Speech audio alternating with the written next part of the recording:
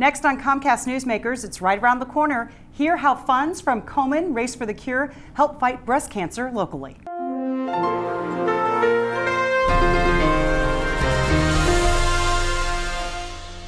Hi, welcome to Comcast Newsmakers. I'm Sabrina Register. Today we are in Seattle at Seattle City Hall, and joining me right now is David Richart, who is Executive Director of the Susan G. Komen Puget Sound. Thank you so much for joining us. It's a pleasure to see you. Thank you. You as well, Sabrina.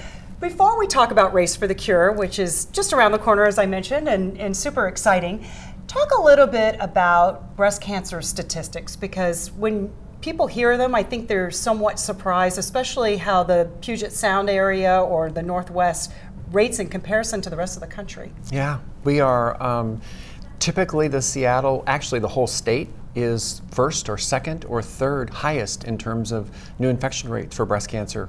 And do we know why that is? We don't.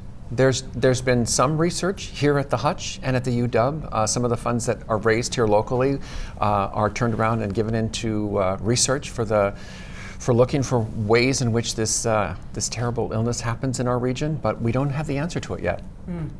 Talk a little bit about how the money that is raised here stays local in terms of funding different programs. So traditionally we give between $1 and $2 million away every year through the funds that we raise through things like the race, and we fund programs all throughout the region to look for low-income folks that need screenings and mammograms. Last year we funded over 10,000 mammograms for women in the Northwest. Which may surprise a lot of people, because I think when they hear Susan G. Komen, they hear Race for the Cure, they think of those who have already been diagnosed with breast cancer, but you're also about prevention. Right, right, and education and screenings. We fund navigators, we fund folks that are out helping women to go through their experience for those that have been diagnosed with cancer.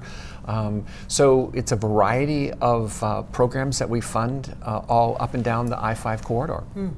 Let's talk a little bit about Race for the Cure. Yeah. For those who have never taken part in Race for the Cure, explain sort of the atmosphere, because it might be different than what people think. Oh my gosh.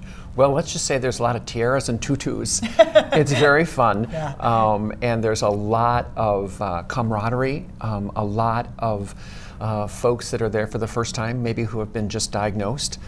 So it's somber, but it's also a way for people to raise money to sort of fight back.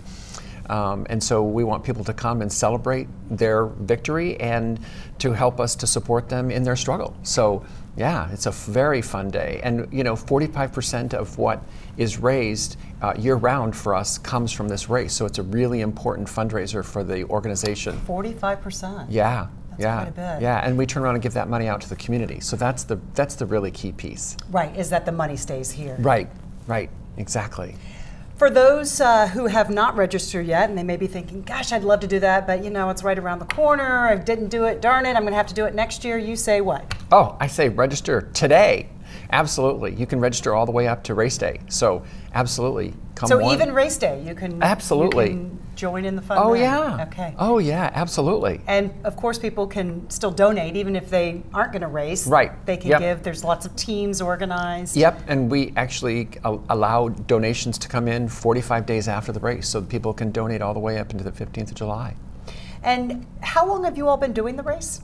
Oh my gosh. Years and years. 20, something 20 like years, that. Yeah, yeah. So this is an important tradition as well as fundraising. This is something that we all know here, Race for the Cure, and it will continue. Oh yeah, and I think for our survivors, it's a day for them to come together and sort of celebrate the fact that they survived and that they made it through this, and that's one of the most important pieces. We want all the survivors to come out. Fantastic. David, thank you so much. Thank you, Sabrina. And thanks for watching Comcast Newsmakers. Headline news coming up at the top and bottom of the hour. Hope you can stay with us.